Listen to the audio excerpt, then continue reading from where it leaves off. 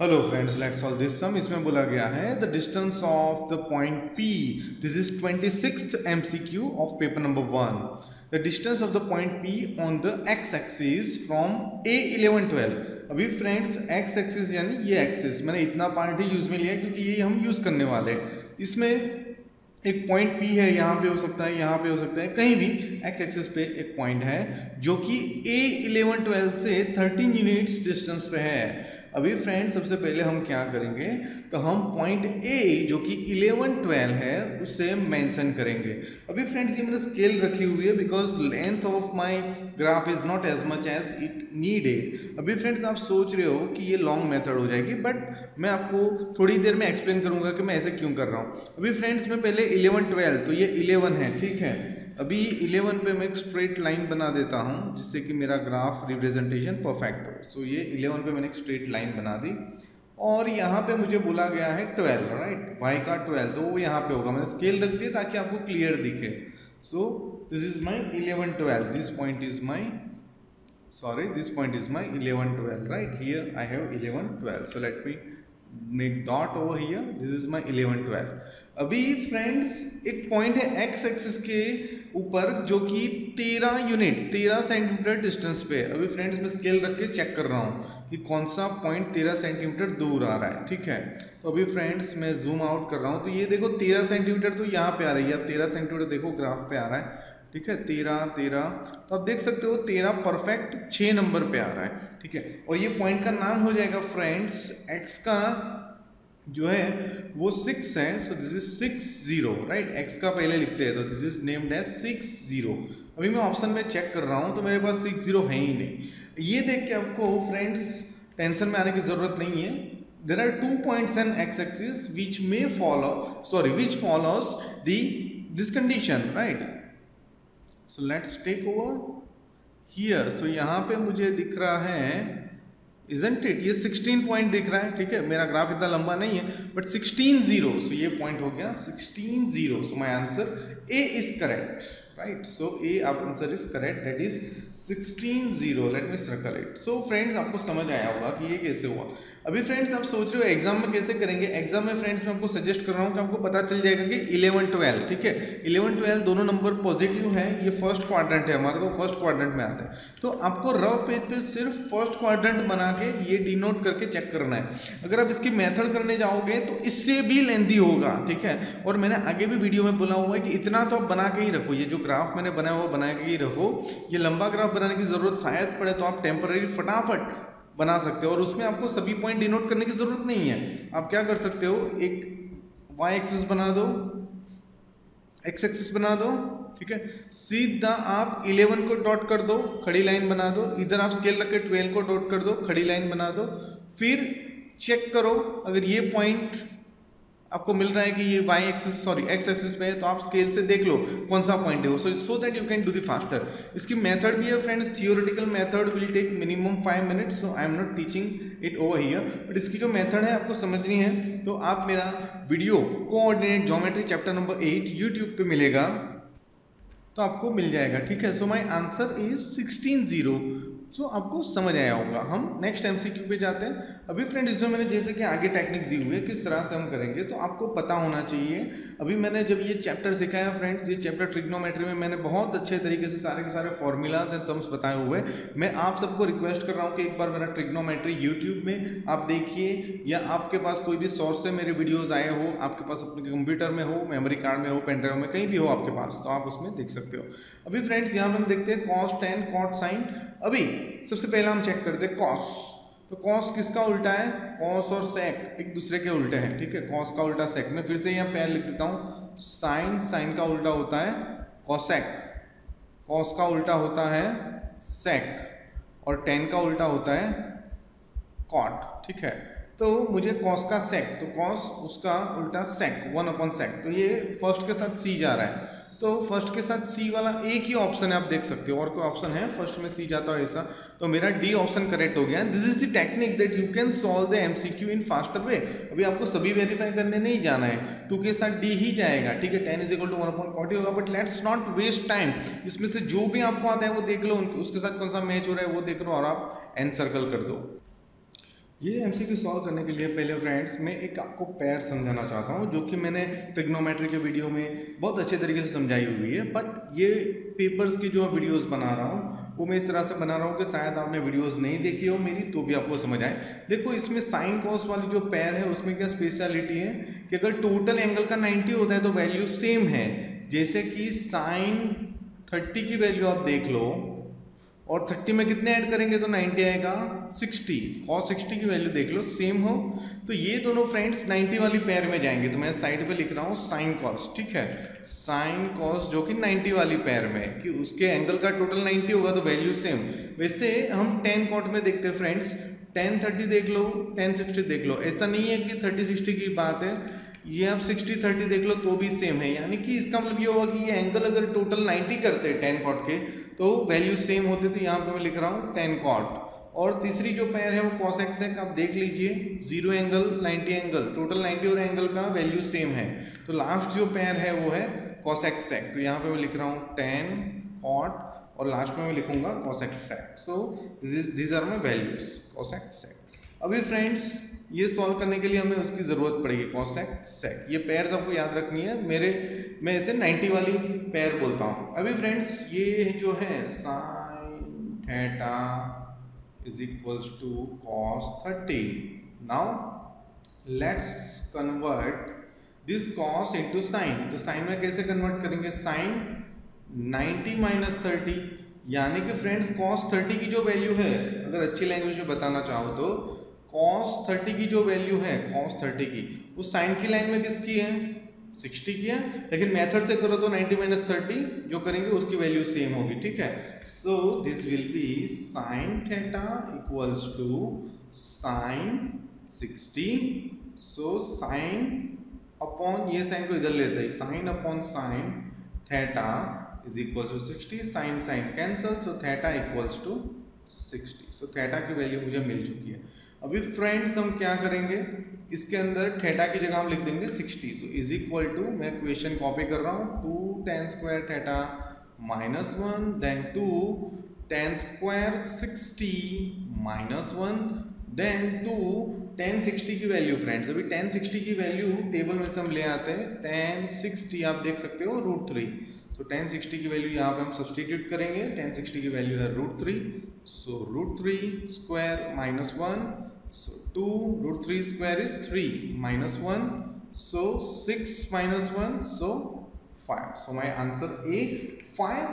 अभी फ्रेंड्स हम ये सम सॉल्व करते हैं जिसमें tan की वैल्यू दी गई है और इसमें sin cos है। अभी फ्रेंड्स इसमें tan नहीं है तो हम क्या करेंगे, तो सबसे पहले मैं जो क्वेश्चन है वो कॉपी कर रहा हूँ, that is 5 sin theta, 5, let me right it clearly, 5 sin theta plus 2 cos theta, in denominator it's 3 sin theta minus cos theta. Now let's divide whole equation by cos। हम पूरे equation को cos से divide करते हैं।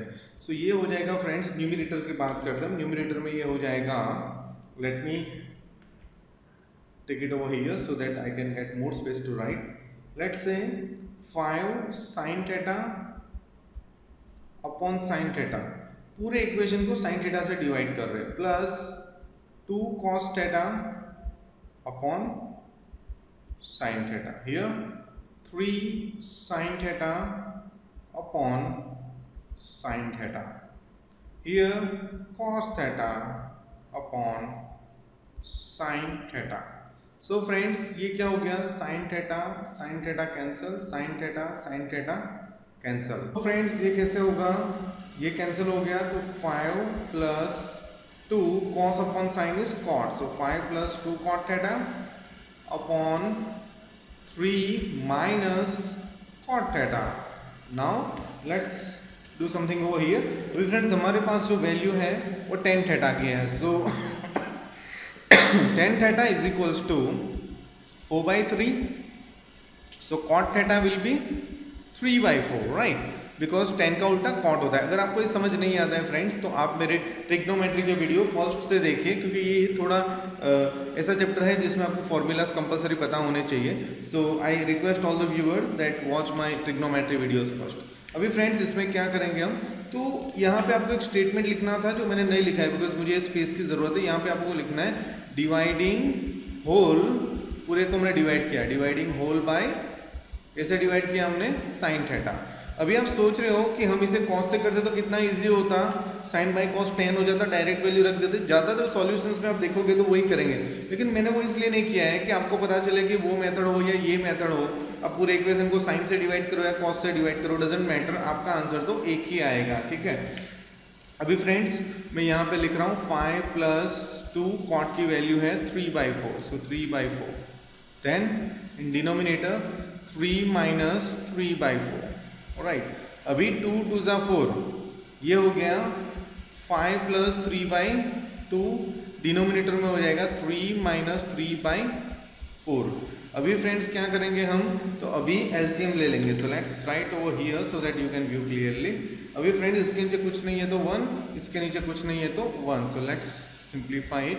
क्या करेंगे, 5/1 here multiply then plus 3/2 here multiply. 1 को कितने से मल्टीप्लाई करेंगे तो 4 आएगा, 4। 2 को कितने से मल्टीप्लाई करेंगे तो 4 आएगा, 2। Then let's go in denominator में क्या होगा, 3/1। 1 को कितने से मल्टीप्लाई करेंगे तो 4 आएगा, 4 को कितने से मल्टीप्लाई करेंगे तो 4 आएगा, 1। So it will be 5 × 4 = 20, 3 × 2 = 6 upon 4, here 3 × 4 = 12, minus, sorry I just brought plus, it's -12 minus 3 upon 4, so it will be 26 upon 4, and here 12 - 3 is 9, so it's 9/4। अभी फ्रेंड्स ये स्टेप मैं यहाँ पे गिन रहा हूँ, let's me use the another pen so that you can do it clearly. अभी friends 26/4, and इसको अगर रेसिप्रोकल में लेना है तो 4/9, 4 cancer, so my answer is 26/9, 26/9, that is option C. I just use this space only so that एक screen में आपको पूरा क्लियर कट आप देख सको। तो आई थिंक आपको ये समझेगा, यहाँ एक माइनस है प्लस नहीं है। अभी फ्रेंड्स यहाँ पे आ जाता है, ये सही में बहुत इंटरेस्टिंग है क्योंकि मैंने ये जो बनाया हुआ है फ्रेंड्स वो कंडीशन से बनाया हुआ है। सबसे पहले मैं आपको जो सिचुएशन लेसन के अंदर है, जो मतलब सम के अंदर है, वो मैं आपको एक्सप्लेन करने की ट्राई करता हूँ। Let me use this. On walking for search of a ball x metre on a slope, तो ये स्लोप जो है ना वो x मीटर है। वही क्यों, क्योंकि यही स्लोप में, बाकी सब तो स्ट्रेट है, ये स्ट्रेट है, ये स्ट्रेट है, ठीक है। Hypotenuse is a slope and ground के साथ जो है यहाँ पे, यानी this is the ground, green colour वाला ग्राउंड है, तो यहाँ पे जो है वो 30 का एंगल बना रहे हैं, ठीक है फ्रेंड्स, ओके। एंड वो क्या करता है, वाई डेप्थ में पहुंच जाता है, ठीक है, स्लोप में। तो ये जो है वो डेप्थ है, वाई डेप्थ, ठीक है। देन रिलेशन बताना है एक्स और वाई का। अभी फ्रेंड्स हमें देखने से ही लग रहा है कि जो दो लेग्स है, ये दोनों लेग्स हो गए, ठीक है। Let's name it ABC, so for your convenience let me say AB and BC are legs, these are legs, right, and AC is hypotenuse, AC is hypotenuse। अभी फ्रेंड्स इसके लिए मैं एक इंपॉर्टेंट रूल बता रहा हूँ जो शायद टेक्स्ट बुक में नहीं है, बट मैं आपको बता रहा हूँ जिससे आपका कैलकुलेशन बहुत ही इजी हो जाएगा। कोई भी ऐसा ट्रायंगल जिसमें 30 एंगल बन रहा है, 30 एंगल फॉर्म हो रहा है, तो उसमें let's say this is shorter leg, ठीक है। सो SL, this is the leg, shorter leg, यानी आपको देख के लग रहा है कि BC जो है लॉन्गर लेग है, तो LL एंड SL। तो जो शॉर्टर लेग होता है that is always 1/2 of hypotenuse, ठीक है। तो अभी आप वैल्यू रख दो, shorter leg is y, 1/2, hypotenuse is x। अभी इस पे से आपको रिलेशन मिल जाएगा, 2 को ये साइड ले लेते हैं, 2y = 1x, let's say x = 2y। तो ये जो हमारा आंसर मैंने टिक किया हुआ है वो सही है, आई जस्ट डिराइव्ड इट। अभी फ्रेंड्स ये मैं रियलिटी में भी आपको दिखा सकता हूँ, ये मैंने सही में 30 एंगल मेजरमेंट से बनाया हुआ है। So let me show it to you so that you can, ठीक है, परफेक्ट मैंने 30 बनाया हुआ है, मैंने शार्पन पेंसिल यूज की हुई है। अभी फ्रेंड्स ये 30 है, तो सही में ये जो y वाला है शॉर्टर लेग उससे डबल हाइपोटेन्यूस होगा। देखिए ये दिख रहा है आपको 4 सेंटीमीटर, परफेक्ट। अभी आप हाइपोटेन्यूस को मेजर कीजिए, दिख रहा है आपको 8 सेंटीमीटर, इजंट इट? तो ये सही में ऐसा हुआ। अभी फ्रेंड्स दूसरी एक बात जो बताना जा रहा हूँ, ये एमसीक्यू के साथ रिलेटेड नहीं है, फिर भी मैं बता रहा हूँ कि शॉर्टर लेग का रिलेशन आपको पता चल गया। Shorter leg is 1/2 of hypotenuse. इसी तरह longer leg is what? 1/2 of √3 hypotenuse, isn't it? This is same as that, but √3 hypotenuse. So ये जो लोअर लेग है, सॉरी लॉन्गर लेग है, उसके बारे में हम करते हैं। सो 1/2 into √3 into hypotenuse is what? Hypotenuse is 8। तो हम चेक करते हैं ये सही में मैच हो रहा है कि नहीं। Let's use the calculator. तो अभी फ्रेंड्स हम कैलकुलेटर यूज करते हैं। 1/2 इज 0.5, ठीक है। अभी हमें √3 की वैल्यू चाहिए। सबसे पहले √3 की वैल्यू निकाल लेते हैं। तो फ्रेंड्स हमारे पास 3 और उसका रूट निकालो, तो ये हमारे पास वैल्यू है। Multiply by 0.5 because 1/2 is 0.5 and multiply by 8, it is the measure of hypotenuse. तो आपको आंसर मिला 6.928, ऑलमोस्ट नियर टू 7, ठीक है। अभी आप मेजर कीजिए कि क्या आपका BC 7 मेजर का है, तो आपको मिलेगा, ठीक है। देख सकते हो आप 7 मेजर का परफेक्ट है। तो ये मैंने प्रूव करता, तो रिलेशन आपको नोट डाउन करना है तो कर लो। Longer leg is 1/2 √3 into hypotenuse and shorter leg is 1/2 into this is shorter leg, or yeah, let's say SL is equal to 1/2 hypotenuse. So here my answer is C. So हमने 30 तक MCQ यहाँ finish कर दिया friends. I hope ये video के अंदर मैंने ये जो क्वेश्चन आपको समझाने की ट्राई की है वो बहुत ही अच्छे तरीके से समझाया है। अगर आपको हमारे वीडियोस कैसे लग रहे हैं, आप YouTube पे कमेंट्स देकर वीडियो दे सकते हो।